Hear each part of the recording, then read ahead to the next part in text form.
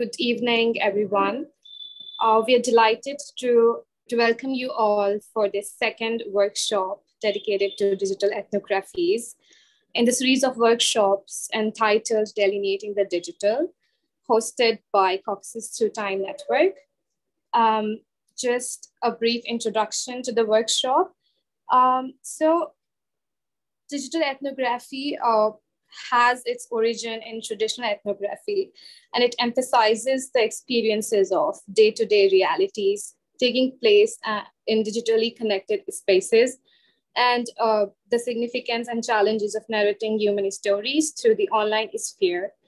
This digital ethnography is a digital transformation of in-person ethnography, materializing the power of computational methods to help researchers generate contextual insights into human needs, journeys, and experiences remotely.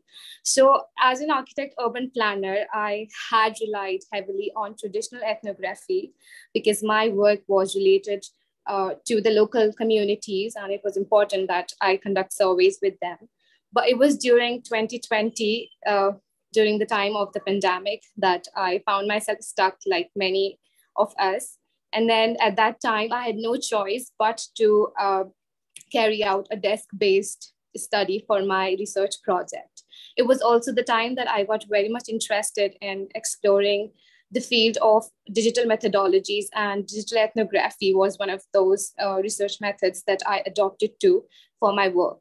And later on, I got very much interested in exploring more. And I think the idea to conduct these workshops has stemmed from that personal interest. But also at the same time, we at Caucasus, we believe that with the advancement in technology and social media, it is very important that we learn these different methodologies to bring this digital paradigm to the forefront.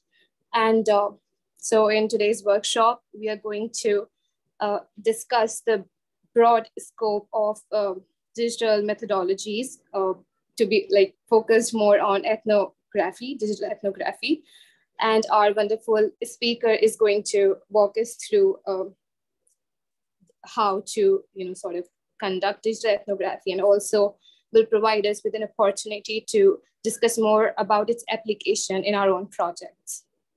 Over to Norman. Thank you very much, Sabah. And hi, everyone. In advance, sorry for my internet. It might be very slow. I will be very briefly talk about our network, which we've been founded it in January 2021. So we are quite young. So we are quite young network. Focusing on the Caucasus region and beyond, adjacent regions such as Iran, Turkey. We are focusing on the field of history, art history, anthropology, archaeology, medieval studies. And the network is very much inclusive and encouraging environment, all welcome. So if you want to join our network, please feel free to reach out to us, and I will put our email on the chat box. And we want to expand our voluntary team. So please welcome to be part of our amazing team. We are in our committee. We have like lovely people doing amazing,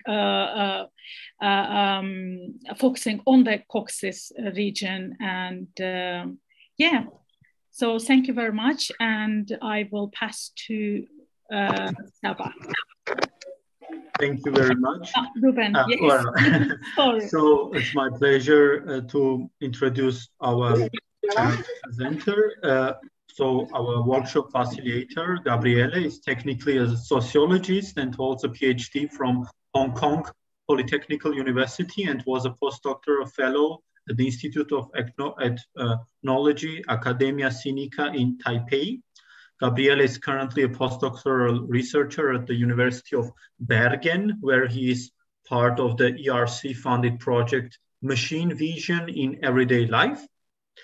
His research work, grounded on ethnographic engagement across multiple sites, focuses on digital media practices, socio-technical entanglements, and vernacular creativity in the Chinese-speaking world. He's also interested in experimental music, internet art, and collaborative intersections between anthropology and art practice. Gabriele, please share your screen and the floor is yours. Yes, thank you. Perfect. Yes, can you see the slide? Good. Yeah. Yeah, if there's any problem with the with my connection, let me know and I can stop. So thanks for the invitation. Always happy to talk about methodology, even as I was saying, in a field or context that I'm not very much familiar with, but I hope this talk will be useful. So I wanted to pitch this workshop as an invitation, since I've seen that you had workshops on very different kinds of methodologies, and I assume not everyone is familiar with digital ethnography. So this is a sort of invitation in this broad field of research methods. Here, just put some of the books that have been written about this. There's countless volumes about digital ethnography. So we're gonna just overview a little bit of what has been done. This talk should be around 30 minutes, and I wanna just briefly sketch what I'm going to do. I'm going to introduce you to what digital ethnography is, go through some basic concepts of ethnography in general, then talk about how it turned towards the digital, and then just give you some ideas about how to do it, how to do digital ethnography. And then I'm going to conclude and recap. And the main question that I want to answer are, so what is digital ethnography, where it comes from, why it is useful, and how to use it.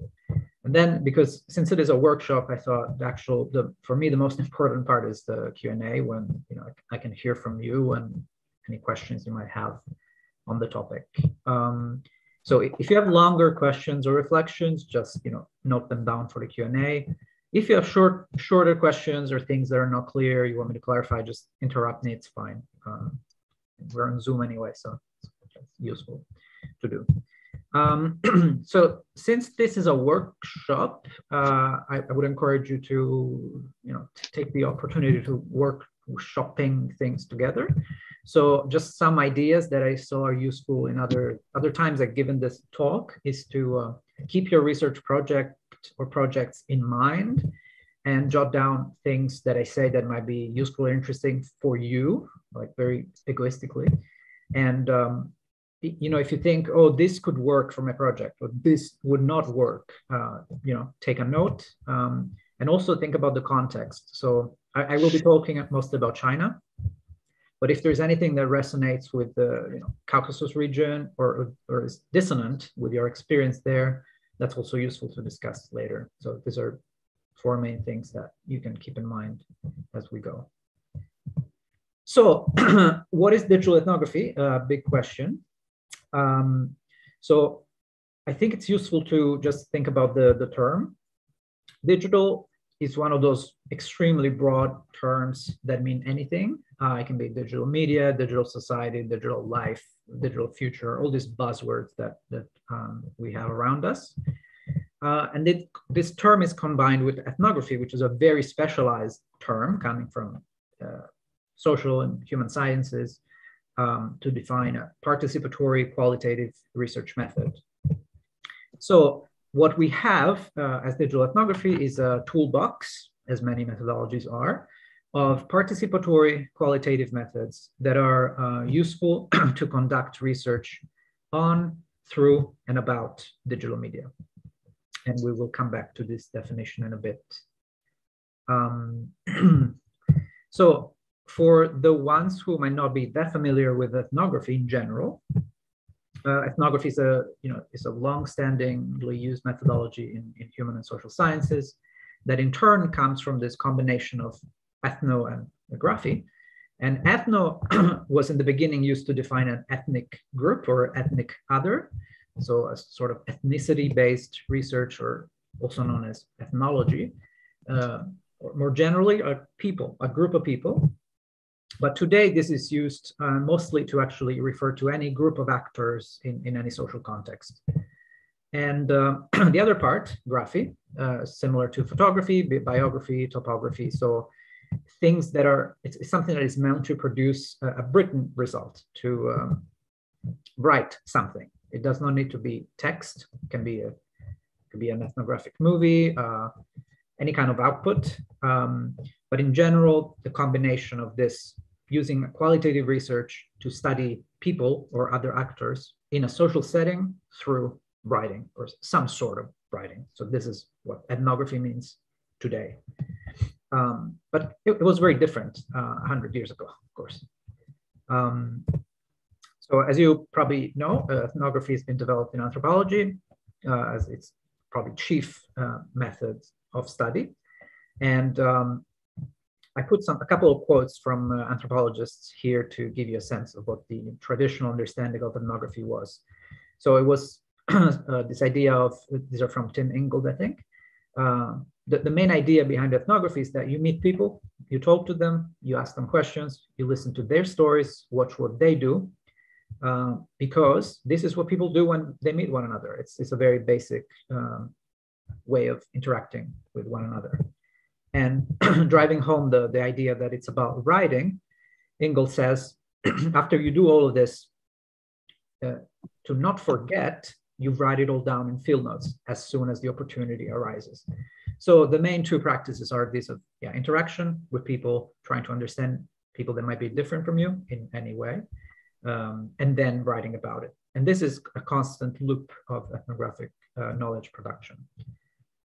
As you can see in this photo of Napoleon Chagnon with a tribe member from the Yanomamo tribe, this was very much historically based on white men going to tribal areas in the Amazonas or Southeast Asia or Africa and interacting with clearly marked ethnic others. This is Bronislaw Malinowski, perhaps the most foundational figure in ethnography, sitting here with the Trobriand Islanders in 1918, which has perhaps, these are the common images of early ethnography that you see when you look into it. But even in this early stage, with all the problematic legacies, there were multiple features of ethnography that were articulated quite clearly. So these are the idea of grounding things in a local context, of being immersed in a cultural and social environment, or participating in what people are doing there, listening, spending quite a long time looking at details, and hopefully I cannot see that. Oh, of course, dialogue, so engaging in a dialogic interaction, not just looking, but also being self-reflexive, so understanding who you are, what your positionality is in that place. But today, or in the past 20, 30, 40 years, ethnography has moved beyond ethnic others towards other kinds of otherness, which might be even beyond the human, both in terms of animal or even technological others. So using different kinds of technologies to join other kinds of social actors that may be very distant from the original subjects and objects of ethnographic inquiry. So today you hear a lot about multi-species, non-human, post-human applications of this methodology. And in this context, we should reflect a little bit about the idea of graphy, so going back to writing, because there has been what is called the writing turn in ethnography that has emphasized the writing part. So ethnography is written by academics out of field notes. It usually results in a book, in dissertation, reports, essays, articles. Ethnography has been used as a kind of a synonym for monograph for a long time. And the goal is always to produce a kind of inscription, something that can be written and read by others. So writing is a sort of what mediates knowledge from one group of people to another. And this creates another layer of problems. So most importantly, authorship, who's writing using whose knowledge and expertise. who maintains agency, who strips agency away from others, what is the positionality of the ethnographer, and matters of intellectual property are also quite central. So if we move to today, or the past 20, 30 years of digital, or the digital becoming quite central in societies around the world, we can see in parallel the rise of what has been called digital ethnography. This can also be found in the field of human-computer interaction, which is where some of this was applied in the earliest stages from the 80s. So human-computer interaction is a discipline that studies how humans and machines, especially computing machines, interact through the ideas from cybernetics, feedback loops, and interactions. And what scholars in HCI realize is that you can actually use methods coming from anthropology and sociology, like ethnography, to study interactions between these very different groups of actors, like humans and machines. And as early as 1994, I think you can see the top, there were scholars thinking about how to apply ethnographic method to things like the internet. So this is a paper by Mitsuko Ito, which is one of the earliest articles from almost 20 plus years ago, 30 almost, that notices how studying the internet challenges the anthropologist, because it's something new, it's a new field, and it kind of changes what basic ideas of ethnographic study mean, like fieldwork or participant observation. What does it mean to be on fieldwork on the internet? How do you participate? How do you maintain self-reflexivity when you're studying things that are very close to your home, but they're also very distant because they're mediated through this new information communication technologies.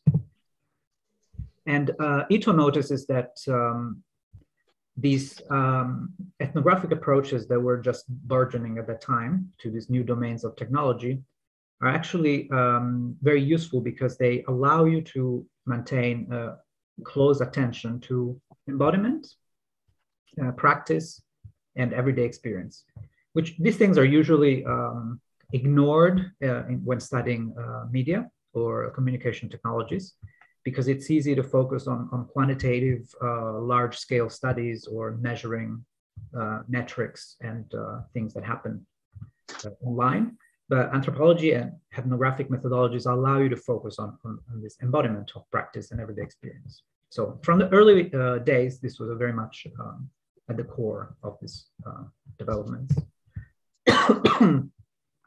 Sorry.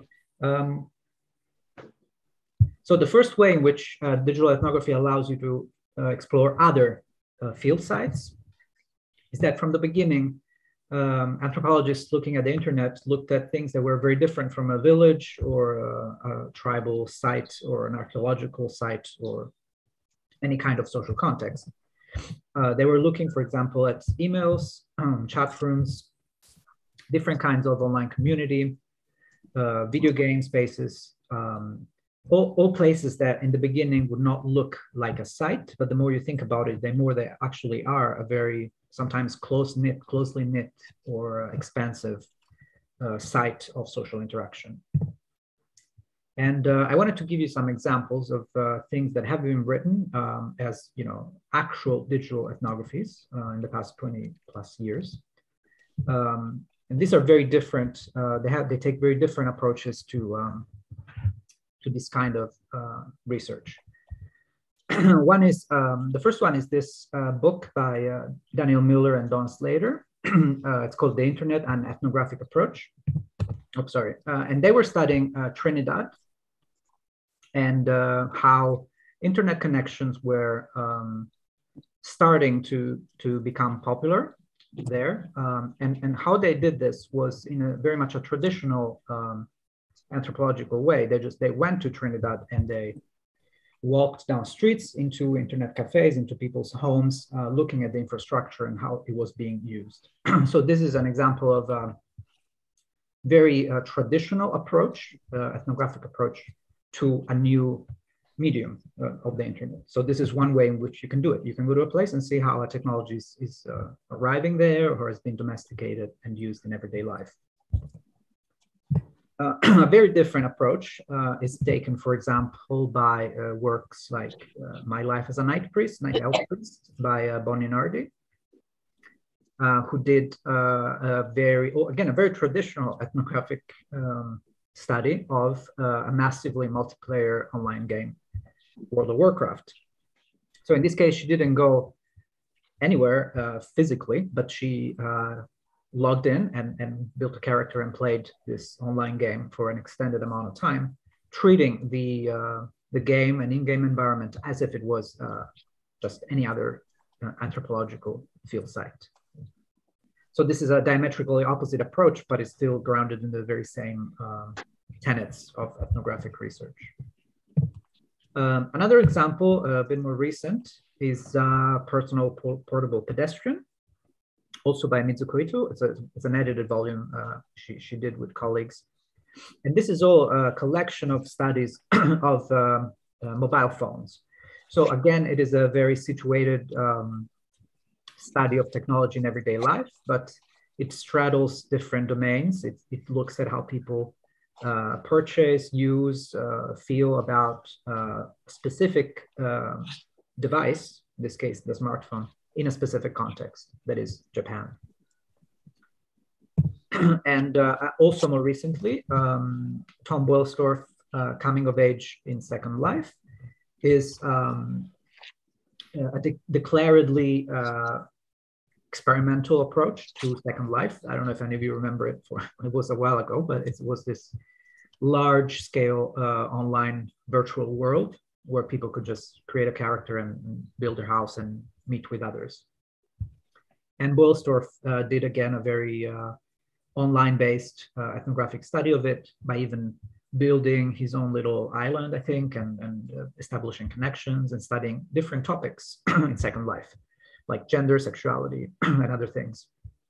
So this is a very, again, very anthropological approach to a field site that would not be normally considered viable for ethnographic research, but today is.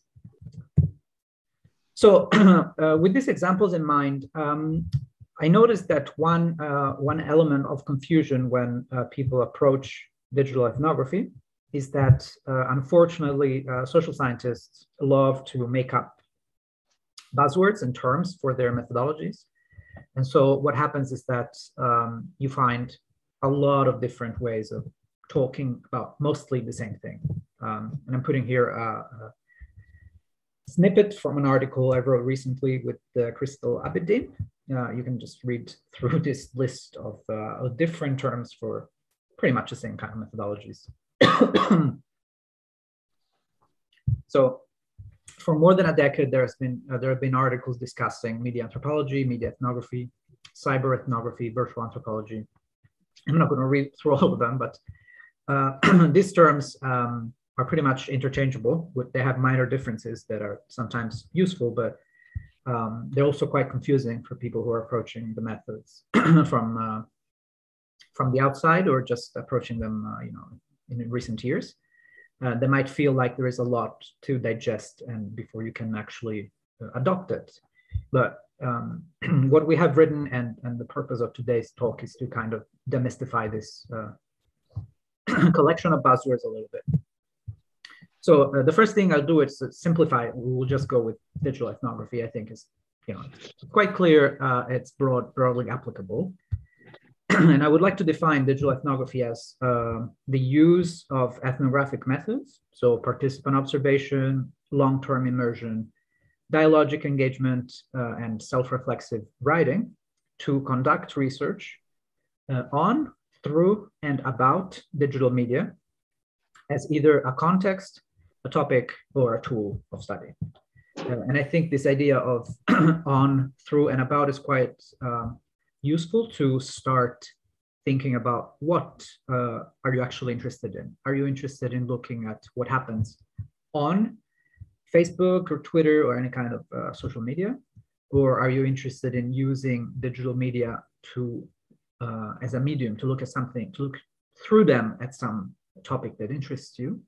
Or are you interested in the medium themselves? So are you interested in doing a study about a platform or about a new infrastructure, right?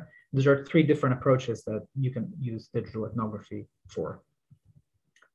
So this is the definition that I will be using and when we discuss digital ethnography.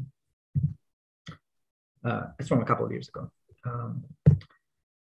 And in general, I think it is useful to think about some principles and some topics of digital ethnography. So the main principles are very close to ethnographic research at large. So you want to achieve a certain degree of immersion in a context. You want to do this for an extended duration of time. It's not just a one-day look into something. And you want to participate. So of course, looking at things and reading is important, but participating in a social context allows you to understand more in general. So this often happens through dialogue. So talking to people, or talking to any kind of social actor that you're studying, trying to engage and have an interaction, even if it's a machine or a chatbot or an algorithm. You want to try to open up dialogic interactions. And situatedness is again the idea of finding a context and probing its boundaries and trying to understand how it is limited, and your experience is very much contextual and situated in that context. And also from traditional ethnographic research, you want to maintain a certain degree of self-reflexivity, thinking about your identity, even in online spaces, how it's perceived and what kind of knowledges you're bringing on and what kind of knowledges you're extracting from there. And this is all comes towards the idea of co-constructed knowledge, which is again the aim of ethnographic research. So you want to write something that you're co-constructing with your research participants or whoever you're engaging in your efforts. In terms of topics, it's quite broad collection of topics that you can approach through digital ethnography. And these range from theories of mediation, so very high level ideas about how things are mediated by different technologies. You can look at protocols like HTTP, 5G, all these new kinds of media and protocols through which people interact. You could look at devices, as we've seen, smartphones, smartwatches, computers, any kind of new or old technological device that uses digital mediation. Or you could look at more abstract things like platforms. So Amazon, Facebook, and anything that might be relevant in your site of interest. But you can also look at more traditional topics like identity, which is ever more relevant today as new identities proliferate on social media and through these new devices. And you could look at new cultural phenomena like, I don't know, trolling, ghosting, or any new practice that develops through these new forms of mediation. Yeah, here just listed some that are popular today and that I have done research on, like how people make memes, what happens when people live stream, how they are perceiving themselves.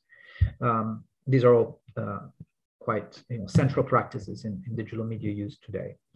And I think this list could go on, and I'm looking forward to hear what kind of research you're doing, because more topics might be amenable to digital ethnographic research. So here comes a bit more of a sharing moment.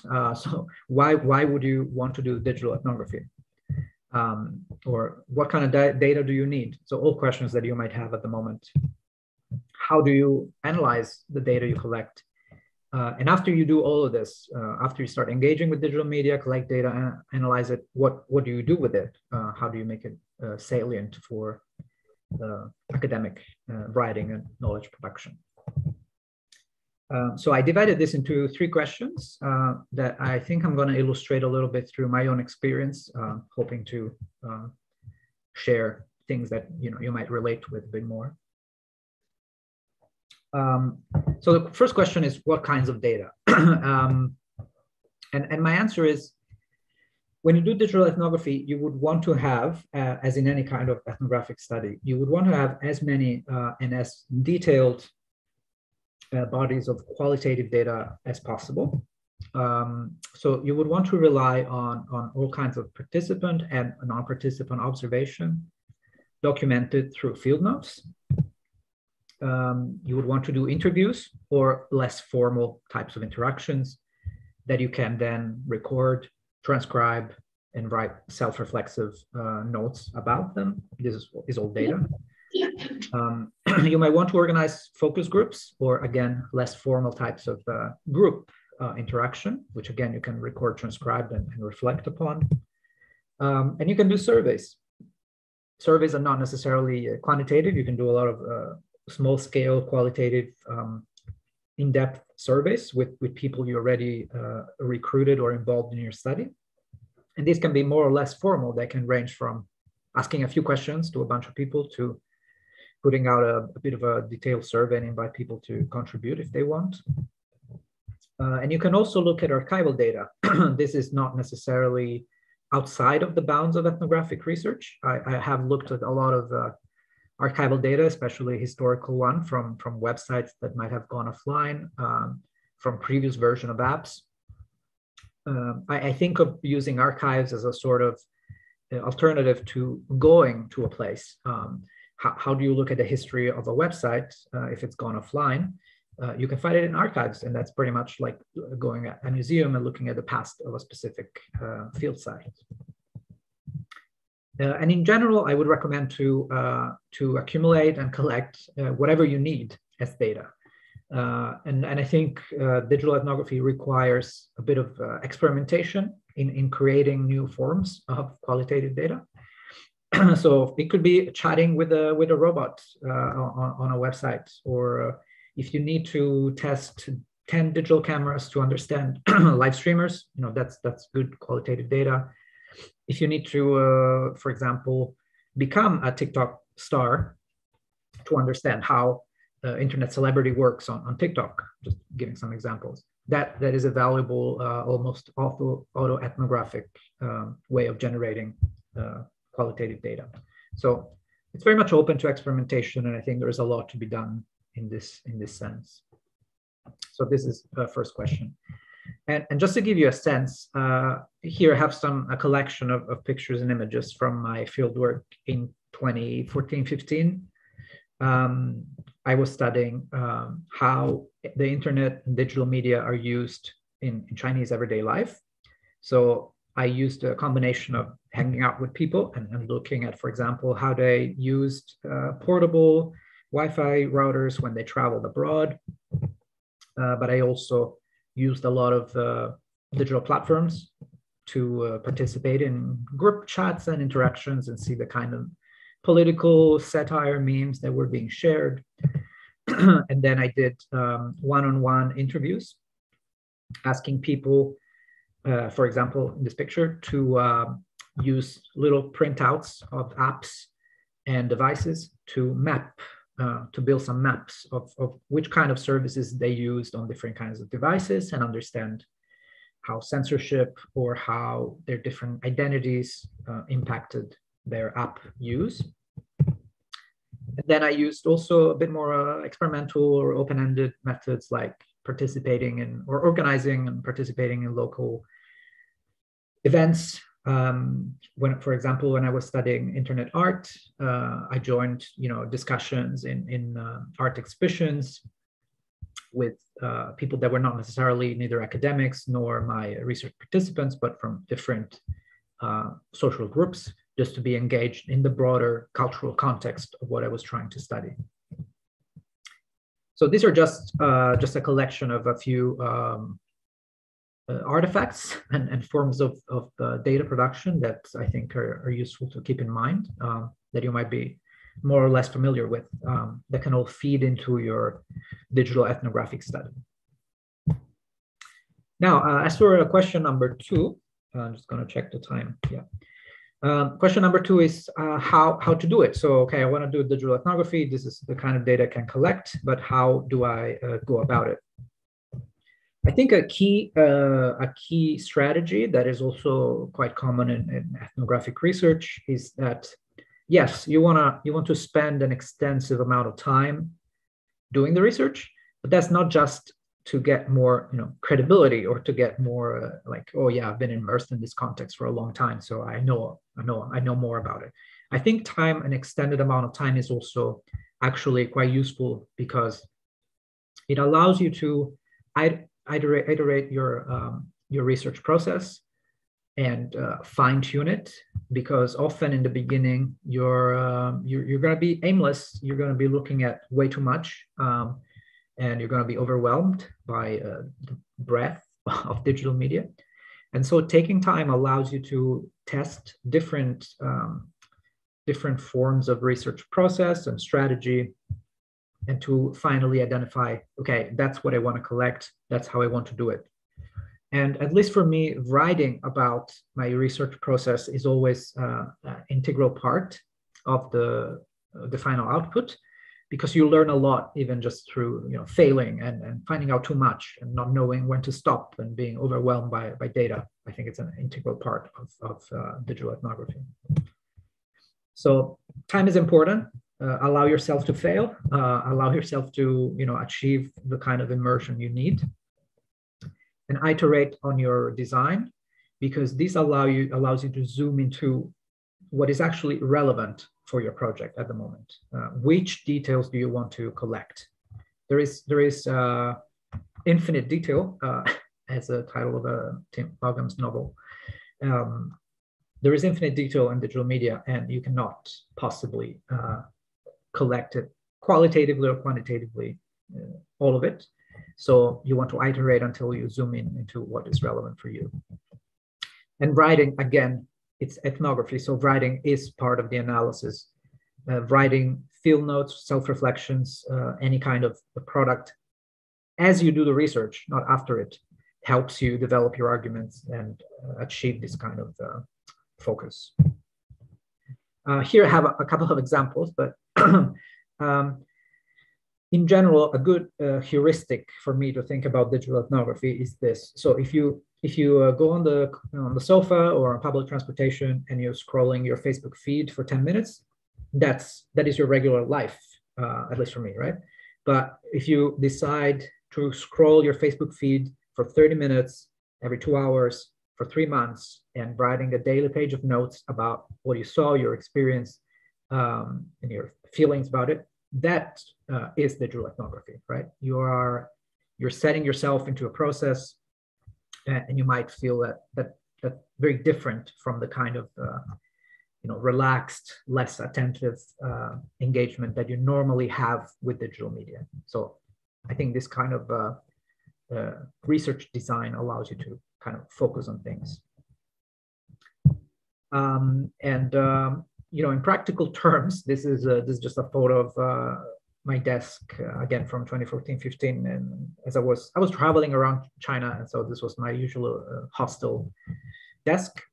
I was just traveling with a tablet and a bunch of readings, and using I think Evernote or OneNote to take notes. So just taking notes on a cloud-based service. Every night, as I went back to the hostel, trying to figure out what happened during the day, what I observed, cataloging some screenshots or photos I took. And what would happen during the day, I mean, most of the time it was just chance encounters with people, like these 4 young kids I encountered on a boat as I was crossing a river in central China, with which they chatted me up because I could speak Chinese, and we started looking at each other's phones and chat groups and joining the same group to keep in touch and send some memes to each other. Even this kind of happenstance, unpredictable interactions you have kind of feed into the kind of digital media you use and enter your sort of this dispersed field that is your network of contacts. So again, these interactions cross between everyday life situations, and then they enter your smartphone or your computer, and they stay there as, you know, chat groups or online contacts. And this is pretty much how you go about doing digital ethnography in everyday life, at least in my experience. It is one of the possibilities. And lastly, the third question that you might have is, which kind of challenges will you encounter in doing digital ethnography that might be different from usual types of qualitative research? And my answer will be countless challenges, but luckily you will not be alone. And that is something that has helped me quite a lot, in that when I started doing digital ethnographic research, it was a moment in which there was a lot of discussion about this methodology, a lot of people talking about it, sharing experiences. And today you have even more, because a lot has been written and published, and there is ongoing discussion about how new technologies like algorithmic social media feeds or artificial intelligence or distributed computing, how are these things, again, changing and challenging digital ethnographic fieldwork. So even if today you might have questions like, okay, I'm doing research on an app, so where is even the field, or how I can participate if I'm researching how people take selfies? Can I do research on digital media in another country if I cannot travel there? What about consent and ethics? Should I obtain consent from everyone I talk to, or should I keep my interviewees anonymous? And rather than answer these questions, I think the answer to this question is always very situated on the project you are doing. There's no ultimate definitive answer to these questions. So I would recommend to look into a rich body of digital ethnographic research literature that is available, and I'm happy to share references. I have read a lot of it in order to write about it. So especially if you have specific things you would like to know more about, I'm happy to share reading lists or suggestions. And if you're interested, I can recommend this special issue of the Journal of Digital Social Research that came out a couple of years ago, that I edited with Crystal Abedin, in which we collected a few papers that discuss some confessional accounts of doing digital ethnography with all its discomforts. So the challenges and a little bit of the failures or troubling choices you have to make while doing digital ethnography.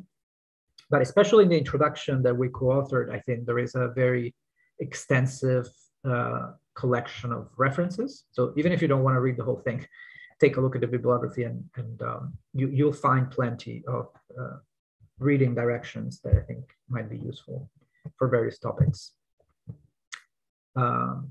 So this was just our contribution to, methodological failures that for me are always a good way of approaching a new research method, to know how other people have failed and how they dealt with it. It's quite productive, especially because doing research on digital media is often quite messy and can be very personal, because we use these things on a daily basis. So I think it's useful to share with colleagues, especially as it's a rather new methodological domain.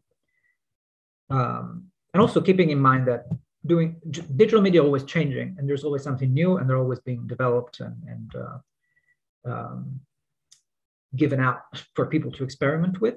And in a similar way, digital ethnography is also constantly in the making and amenable to changes and reinventions. So that is my final thoughts.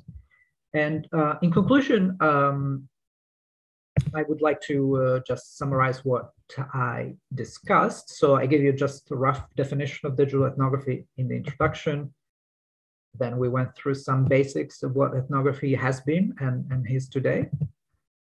And then just hinted at the many different ways in which social scientists have defined digital ethnography. we zoomed in into this idea that digital ethnography is, after all, just a useful toolbox of methods.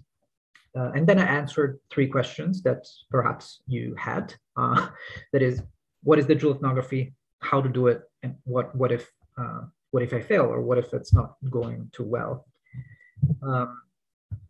And with this conclusion, I would like to open up to the time we have for Q&A.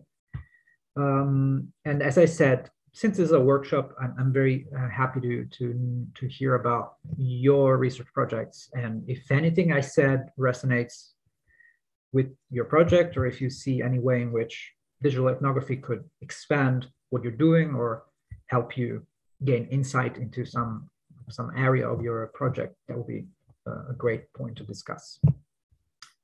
So thank you. That's my email if you have any questions after this. And you can find me on Twitter, although it's not my most professional side, but you're welcome to get in touch. And thanks. I'm going to stop sharing. Thank you so much for such an insightful talk on digital ethnography. In case you guys have any questions, just feel free to unmute yourself and yeah.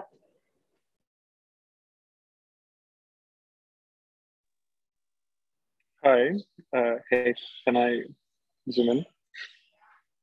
Hi. Hi, I'm Tilan. I'm sorry, I'm tuning in from my phone because, yeah, anyways. Thank you for a very interesting talk. I'm just wondering, so I'm doing a PhD at the School of Geography in Leeds, and I'm researching how a drag community in former Yugoslavia is formed online. And specifically, I'm following one drag house which was formed by some of the group of my friends, right? And at the beginning, I was like, oh yeah, digital ethnography, very useful buzzword. But then, is there even a need for digital in ethnography, right? Because I usually then go with Sam Kingsley, who's a geographer in Exeter, and he says, well, everything is digital, right? Is this specificism, digital ethnography needed, or is it just, sexy to say that nowadays ethnography is digital? So just wondering, what's your thinking on that? Yeah, I think definitely there's always been the case. I mean, ethnography was sexy at a certain point in general in anthropology, and then it's kind of the contribution that anthropology is one of the main contribution in terms of method that it has succeeded in expanding to other social sciences. But for sure, there have been multiple turns, like the mobile turn in ethnography or multi-sided ethnography, and then there's all kind of buzzwords, and there's always new ones. I think for me, I do different kinds of things. I mean, I've done more traditional ethnographic work on topics that were very marginally digital, like heritage, statues, that was just pretty much based on going to places and talking to people, and had a tiny bit of course, everything is digital. So sometimes even if you research heritage, you might look at something on Facebook or on other platforms, right? So there is always, I think, a digital component that you can look at today for a large part of topics. But to me, the useful thing about digital ethnography is that it allows you to argue for new configurations of things as a site of ethnographic study. So I don't know about your specific case, but when a community might be visible as a community only through some kinds of digital media and not through others, people might say, well, how if you're just doing a traditional ethnographic study, you might not find that community, right? To find it, you might have to go into some kind of digitally mediated context that is not a traditional social space in a city or in wherever, right? So to me, it's just a way to earmark that you're focusing on digital media in some form. And as I said, today's there's people doing digital ethnography that is 100% going somewhere and looking at how people use computers. So it has no practical difference from an ethnographic study of technology used in a certain place. But it's a way of saying that you are particularly attentive to the digital or the construction of this idea. So yeah, I mean, it is a buzzword. That's we make this argument in our paper. But sometimes buzzwords are useful to tell people what you're doing, I think. Sure. Thanks.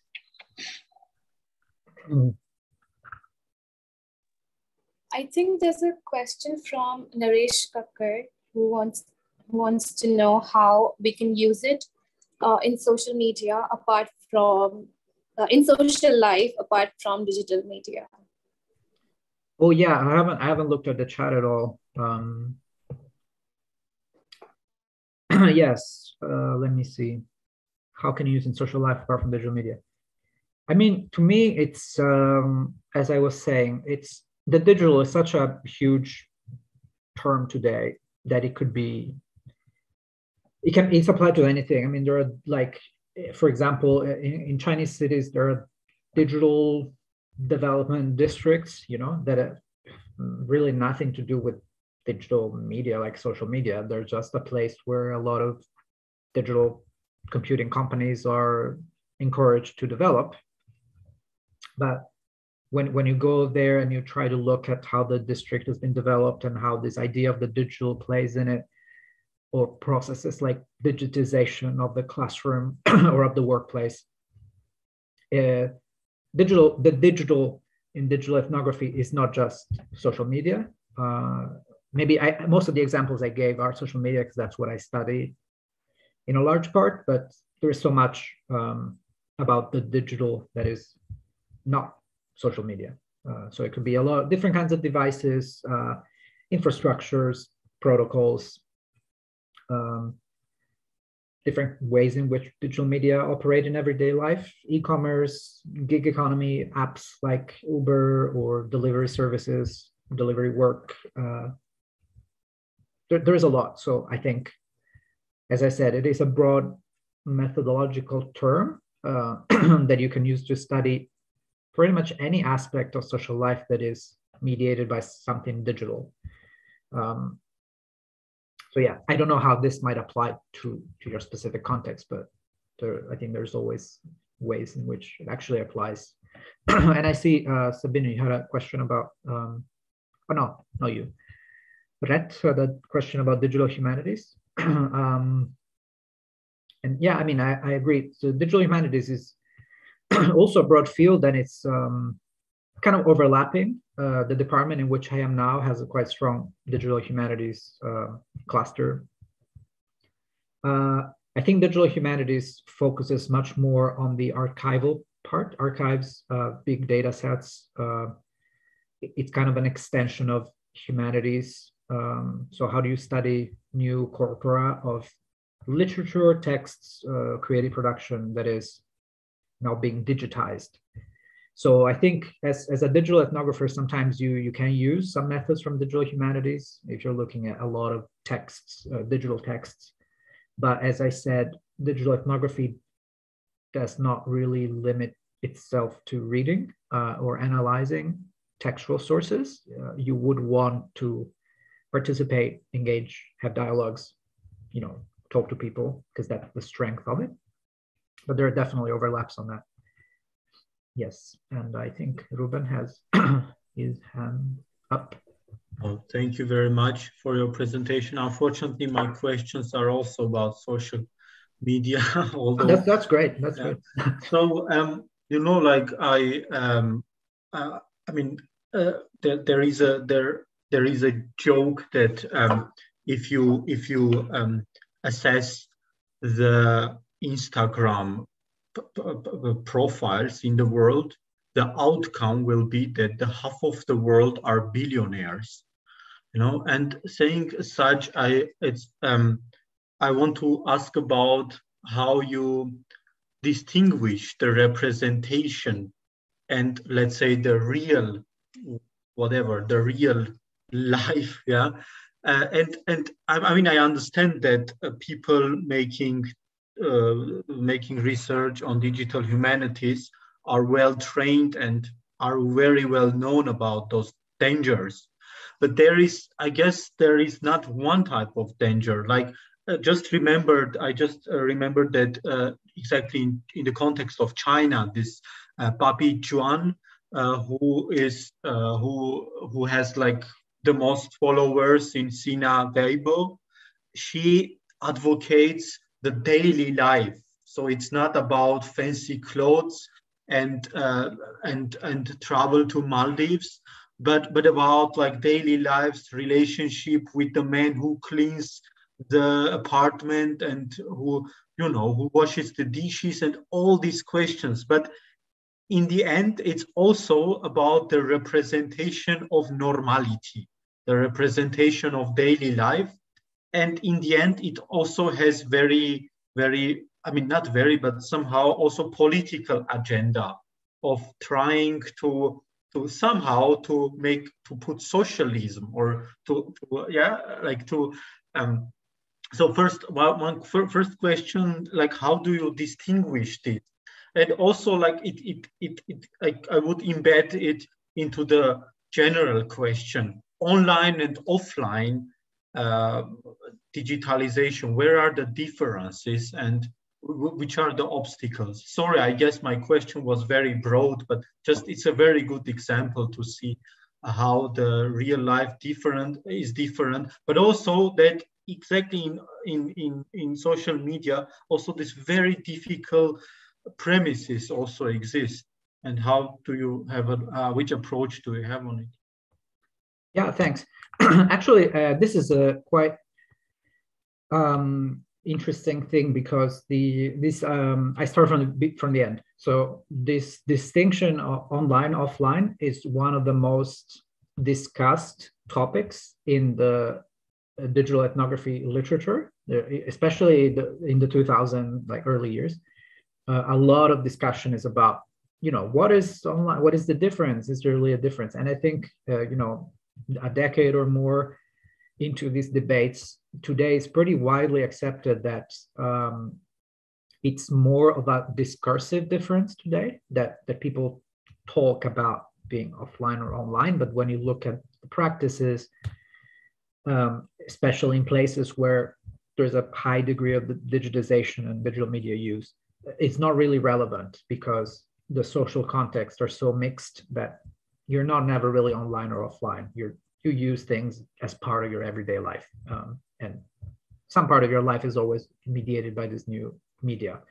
So yeah, if you're interested in this, there's a lot of discussion, and I think it's one of the key arguments of digital ethnography that it's not really a useful distinction anymore. It's more useful to see how people perceive it.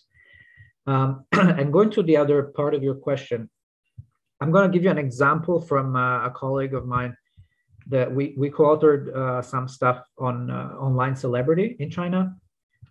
I'm mostly drawing on his work. Dino Zhang from UIC in Zhuhai. He did a lot of research on live streamers and online celebrities in China. And I think the key difference is that a lot of research and media attention goes to these, massive celebrities like the one you mentioned, like Papi Jiang, who have, millions and hundreds of millions of followers, and they define, which new trends and things happen. But if you adopt a digital ethnographic approach to this topic, for example, to online celebrity, then you would not necessarily look at the top celebrity. You might be interested in their followers, or you might be interested in other people, maybe minor celebrities on that platform, or maybe you might be interested in how regular users discuss her videos or her live streams, right? And I think that's the key distinction between more media studies approaches that look at the phenomenon or look at the ecosystems, digital ecosystems of content, and digital ethnography. Digital ethnography would never be able to say, oh, I'm doing a digital ethnography of Instagram, or I'm doing a digital ethnography of online celebrities, because there's so many, it's impossible to even follow one accurately, right? So what happens is that you zoom in until you find what actually interests you, and you might end up studying maybe one specific community of fans of one specific celebrity, and then, you know, following this community for an extended period of time, or maybe following some minor celebrities that are struggling to become famous, and you interview them and you talk to them about their life, their thoughts on the platform. I think this is the key difference, that digital ethnography allows you to go a bit more into detail through this like extensive engagement on smaller case studies or examples. So from this more narrow perspective, you can then look at the broader thing that you mentioned, like, oh, are these live streamers promoting a certain, you know, more socialist way of life that is aligned with the Chinese state? But then you're looking at it from below, right? You're looking at this big question from what you learned from people who are doing these things, from actual live streamers. And then this might in turn allow you to be more critical or to unsettle certain presuppositions. Not always, but, you know, ideally, I think that's the movement you want to kind of get in the field, even if it's just a digital thing of opening up an app and looking at a live stream, right? That's just a starting point. I don't know if this answered your question, but yeah. Sure, thank you very much. I also have a question. So my question is, so in case if someone is analyzing a case from maybe 1950s or 1940s, and obviously those people who were adult at that time are maybe dead now, or maybe they are too old to speak, or maybe the region is fragile, that you cannot really go there and talk to people, and also talking to people on social media or online is a bit risky. Do you think that analyzing maybe newspaper articles and documentaries and archived material adds to digital ethnography? Because you already have sort of answered it. You were telling someone, I think Nirav, you were telling him that you have to engage with people. So what is your take on that? Yeah, I mean, as I said, I think archival research is an integral part of it. I always do some degree of archival research in my projects. If it's, you know, it could be looking at historical news or historical documents, government stuff, like it's always useful to look at history. So there's a couple of ways I've done this. One is, I can give you an example from an article I wrote about Hong Kong. So I wrote this article about historical images of Hong Kong. So you've probably seen on Facebook or Twitter, social media, that it's very common to see these historical photos of Hong Kong saying, oh, it was so beautiful. It's, you know, it was under colonialism and mixture of cultures and everything. It's kind of a nostalgia for Hong Kong. And I was curious to see, where did this come from, right? Where do these pictures come from? Who is sharing them?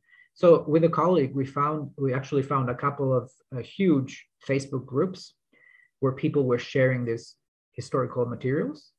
And then we became part of these groups. We managed to get in them, and we talked to a lot of group members. And we realized that these people were like the people you mentioned, right? They were very old most of the time. There were people who were born there in the 50s or 40s, and they were using Facebook to kind of reminisce about their youth, posting photos from their family archives.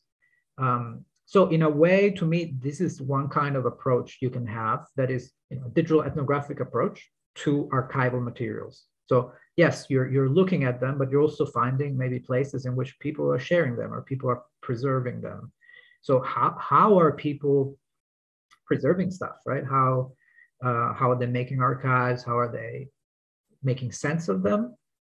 Is there contestation? So I think that could be a way, right? Seeing if, for example, if the news from the era you're looking at are they archived in some online repository? Who's managing it, right? Could you get in touch with the people there, or who's in charge of collecting them? That's a possibility. You mentioned that interacting with people from the area might be risky. That's always a concern, right? So again, there's no real answer to that, in the sense that even doing research about China is always has a degree of risk for people who are participating in your research. So that ultimately is up to you, making ethically informed evaluations of risk. But I think that might be a way. But regardless, I think looking at historical material, even if you don't engage with anyone, is always at least a good grounding for any kind of qualitative project. So, yeah. Thank you. Narmin has, I don't know if it's... Yes, I have a question, if you don't mind. And also, can you hear me? I just moved the different rooms too. Okay, good. Gabriel, thank you so much. It is very much interesting and look at this general overview of this digital ethnography.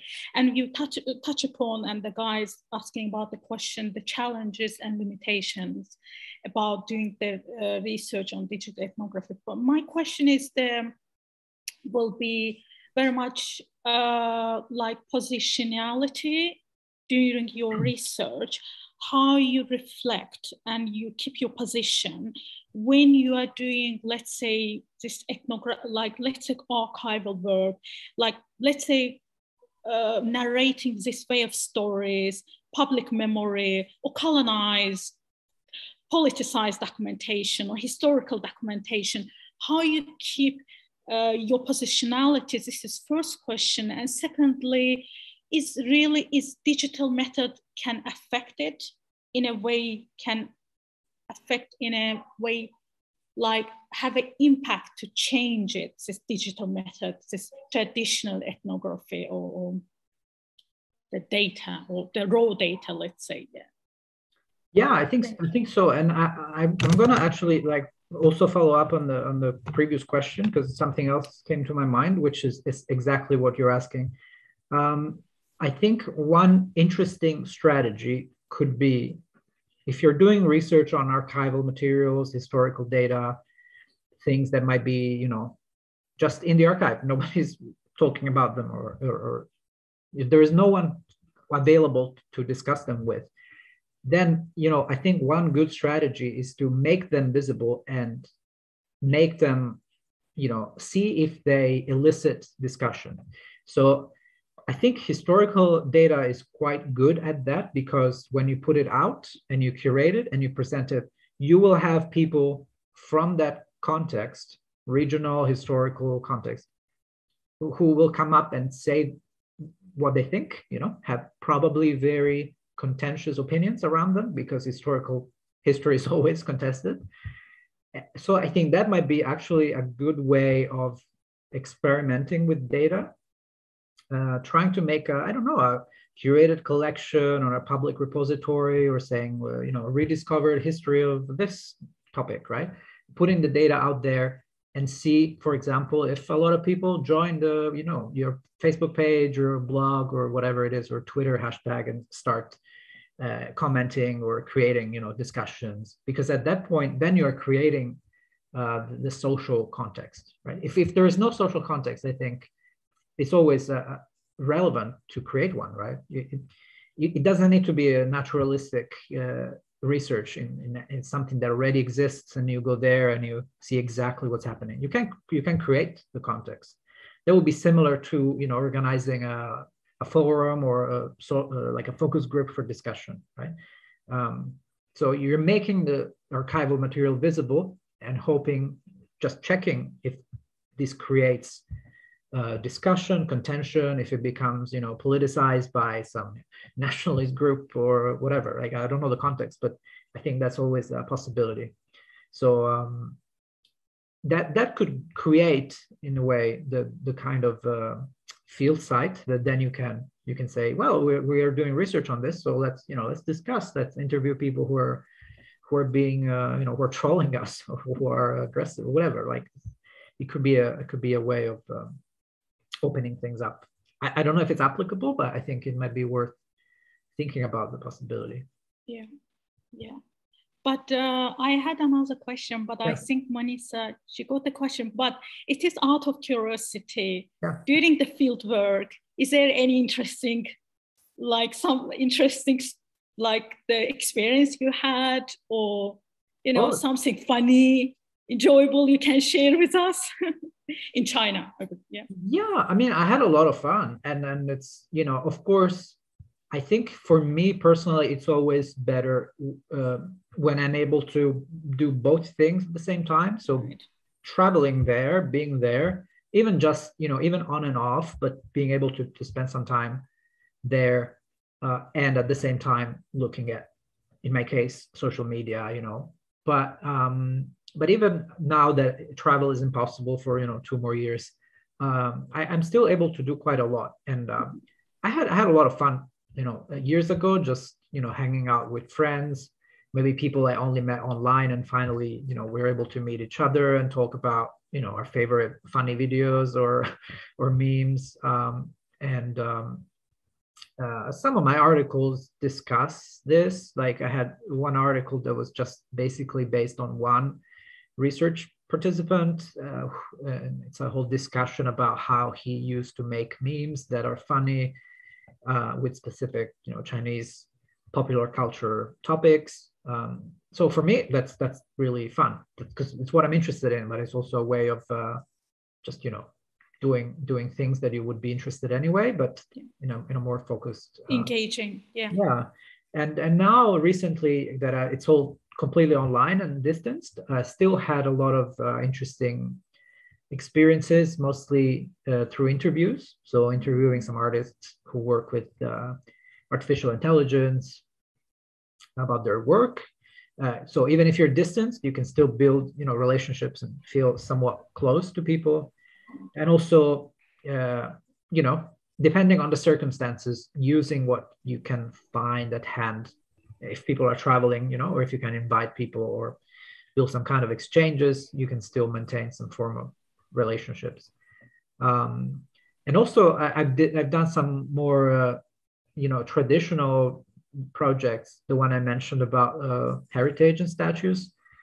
That was also quite fun because you end up discovering, this was in Taiwan. It was about some nationalist heritage that is still around in the cities. And it began as just, you know, observing the statues and talking to some politicians or local officials.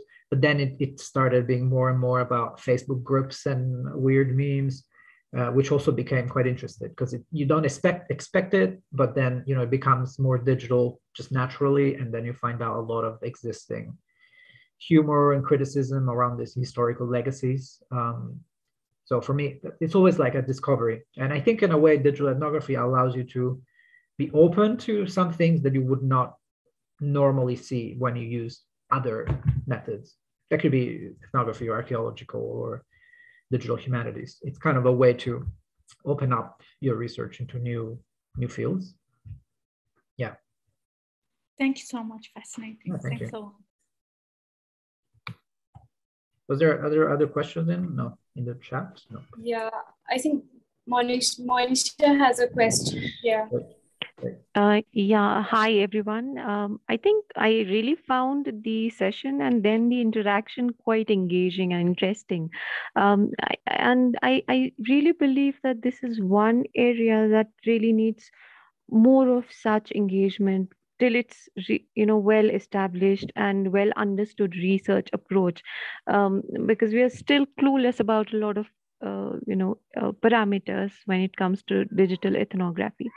One area that I would, want you, Gabriel, to speak about, or maybe, help out, or maybe how to approach it is the sample size. How much of data is good enough data here? Over the last few years, I've been working with social media, particularly during the COVID times, and I've had an interdisciplinary team with me working, bringing in approaches from AI. So then that kind of drives it into the quantitative framework a lot more. But if you go back to the roots of ethnography, then it has to have that, humanistic intervention and the qualitative nature to it. So maybe share something on that. And then secondly, I really found the invite particularly, really nice in terms of being able to join the group. I would be really, really happy to do so, and would want you to maybe talk about the areas with regards to media, with regards to social media in particular, that you guys are, working on your future project, so that, we can collab and think of some work together. Yeah, thank you so much. Yeah, thank you. I'm glad if it was interesting. I don't know anything about this group, so I cannot answer the last question. I will leave it to them. But in terms of your question on sample size, I agree with you. And I mean, I've also been involved in more quantitative projects, but I can see there's this very strong distance between the two approaches, in the sense that for me, in my experience, data is, of course, you never have enough. You always feel like you don't have enough. And I think that's a feature of qualitative research, that you always feel like you could do one more interview, 10 more people, look at 5 more case studies. But ultimately, what I found is that I always have way too much. Like when I sit down and go to write the article or the chapter, I always have way too much data. So I think that's kind of a tension between, yes, you always feel like you need more, but actually you always have a lot, because qualitative data is deep, just in terms of depth of how much detail you write in your notes and things you accumulate, which I think is what you're mentioning, that you find, quantitative data is a bit more shallow in terms of depth. So for me, I think if you engage in the kind of research I described, in which you spend time and you collect data and you write notes, I never worry too much about sample size, because I find that when I go to write, I have a lot and I have to cut a lot just in order to make an argument in the article I'm writing. So of course, I don't do, these massive studies of interviewing 300 people. It never happened, just because I don't have time and funding to do it. And it's always more manageable sizes. I think in my even for my PhD, with 6 months of fieldwork in China and 6 more months online, eventually I interviewed maybe 20, 25 people. And that was enough, because when you combine it with your observations and your readings of archival material and the online part, there's so much data that you can't put even like 5% of the interview material in the thing you're writing. So for me, it's and it's always a process also. So I never really end a research project. Usually I start it, I write something about it, and I keep, collecting more over time, and then maybe I write a second paper about it, and it keeps, it keeps growing, and you keep figuring out which kind of detail you need next and which person you should talk to. And it's that's why I mean it's an iterative process that kind of builds over time. So you will find, depending on the issue, which what number of people you ideally want to talk to. But I think, as I said, I wrote a paper just based on my interactions with one person that were very extensive and dialogically deep, that I thought were enough to sustain an argument about what one person was doing with memes and apps. So I think the scope is from one person to 100, 2, 3, whatever. Yeah, I think it's more it's more about the depth and what you're saying with the data. Yeah. I don't know if someone else wants to say more about the research group part. No, thank you. It kind of reaffirms what I kind of, was thinking about, because the essence of ethnography has to be there. So rightly, and the example that you gave just now about, single person being interviewed, that was absolutely interesting. And I would really want you to share, the link to paper as well. Oh yeah, I can share. And I think that's actually, I mean, it's quite common in anthropology. Sometimes you read papers that are just like, oh yeah, I was, I lived in this place for a long time and I had a discussion with this person over months, and here's an article about it. That is often very, very informative, because just you can see it, how everything, whole context is summarized into these very personal interactions. So it's, yeah, so possible. I will share. Maybe I can paste it here. I think regarding part 2, we would love to collaborate in whatever ways we can. And thank you so much for like asking for being collaborative. Or yeah. Thank and you. I think Narmin can add. Thank you for like giving me access to the workshop. Actually, Sabine, thank you so much. Thank you so much for joining. And I think Narmin can add more to the collaboration part because she's the founder of the network. So yeah, I would love if she can add more to that. Yeah. Manisa, thank you so much for your interest and joining our workshop. So we are very much focusing on the Caucasus and beyond. Our committee members, so our audience mainly coming from the doing the research on the field of archaeology, ethnography, anthropology in the Caucasus, but we are kind of starting to expand our audience and reach out to different regions and different fields as well. So please feel free to get in touch. And if you want to present your research, your paper, lecture, please feel free. We can give the platform, and yeah, we can create this platform for you. So yeah, so everyone is welcome. Please follow us in our social media, and it will be available on our YouTube channel, the workshop. So yeah, great. Yeah. Thank you. I think that's a wrap for today's workshop. I hope so. Also, I would just like to express my gratitude to our workshop facilitator for delivering such an interactive workshop session on digital ethnography. And also I'm highly thankful to all the participants who take out their precious time to join this session. And also just keep an eye on the future workshops that we are going to organize on this platform. Yeah, thank you so much. Yeah, thank you for inviting me. Thank you very much for engaging. Thanks. Bye-bye. Bye-bye, everyone. Bye-bye, and good luck. Thank you. See you in the future events. Yes. Great.